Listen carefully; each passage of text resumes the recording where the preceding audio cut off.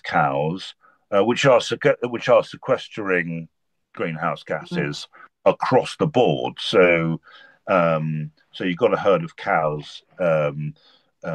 They'll be extensive rather than intensive, but depending on the environment, the landscape, which trees and how the pasture's growing, how it's grazed, and everything, they can be because they're there.